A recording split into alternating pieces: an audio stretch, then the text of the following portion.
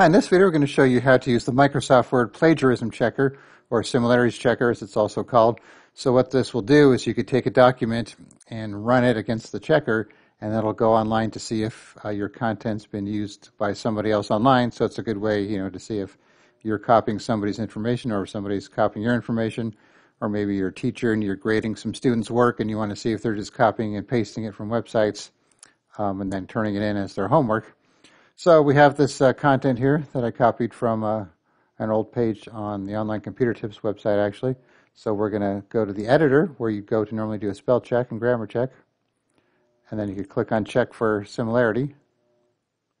And you can see it underlines parts that it found and it tells you where it found it. And you could click on the link here. And it says that it came from this website here.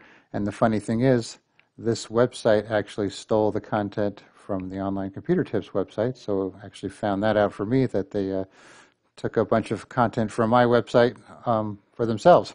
So actually helped me out. So once again, just find your, open the document you want to check, go to the editor, click on similarity, and see if it finds, and then it'll underline what it found, and then you could go ahead and check out where the source came from, and then decide if somebody stole your information or if somebody is turning in maybe some homework that they copied from a website online. All right, thanks for watching, and be sure to subscribe.